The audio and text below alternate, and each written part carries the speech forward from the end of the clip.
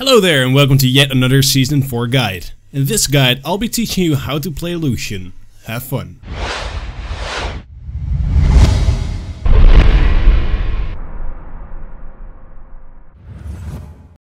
Lucian is an insanely strong AD carry when played correctly. I've been playing him only for a certain amount of time to figure out what he is capable of, and it turns out that Lucian is able to deal almost the most amount of damage of any AD carry, and therefore I decided to make this guide. If you want to know anything about runes, masteries and item builds, please take a look at the description. I don't want to talk about that in this video because it's a ton of boring information that can just be copied.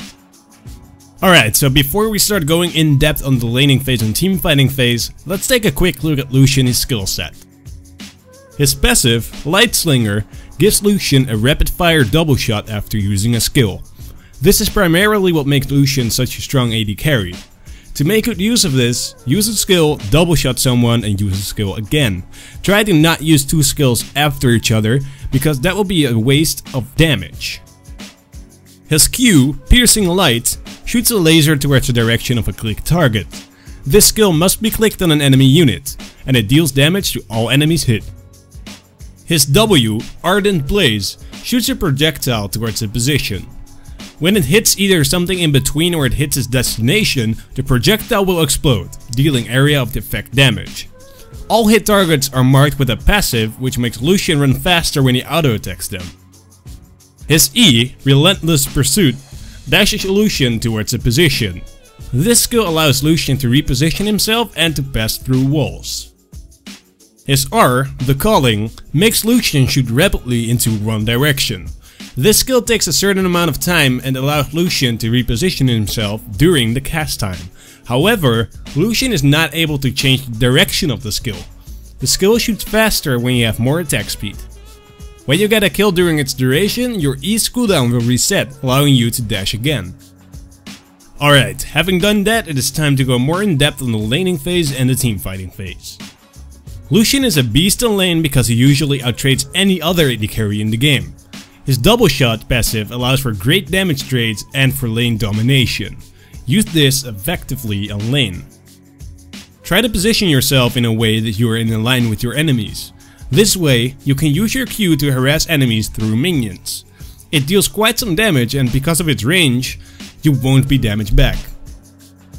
Be careful with your mana usage on lane. I see a lot of unskilled Lucians spam their skills on minions on lane, which is really not the way to go. His skills take quite a lot of mana and all of your damage is dependent on using those skills effectively. Use your skills only to damage enemy champions and to double shot after them. On level 6 you can deal some serious damage to your targets, because a good ult can deal almost 50% of so much HP in damage. Before casting your ult, try to hit your targets with your W. This will give you a speed buff when you hit your ult, allowing you to hit your ult easier. You can also use your E to reposition yourself in your ultimate. If you get a kill, you can use your E again to dash either back or to chase others. If you are in lane and you want to push a wave in before you go back, it's possible to use your ult to do that. It has increased damage onto minions, so one ultimate usually kills the entire minion wave. Also, when you're pushing turrets, you can use your skills to get the double shot, thus killing the tower faster. If you're starting to get the feel with Lucian, you'll figure out that you can almost all-in everyone in order to get a kill. This is risky though because it's still dependent on how your support plays. With all-ins on lane, it's important that you have synergy with your support, that he uses his summoners correctly and reacts properly to your all-in. Team fights are not much different from the lane, to be honest. The only thing that I like to do is to use your ultimate to kill tanks. If you have your Last Whisperer, this destroys tanks. You can also use it as a long range poke when you're sieging turrets. This usually makes them too low to defend their turret. Just make sure that you use his double shot to full effect. This makes Lucian so strong. Use a skill, double shot, use a skill and double shot and keep doing that. If you've got that under control and you know the standard AD carry rules, like stay in the back and kiting, you should be able to dominate in games.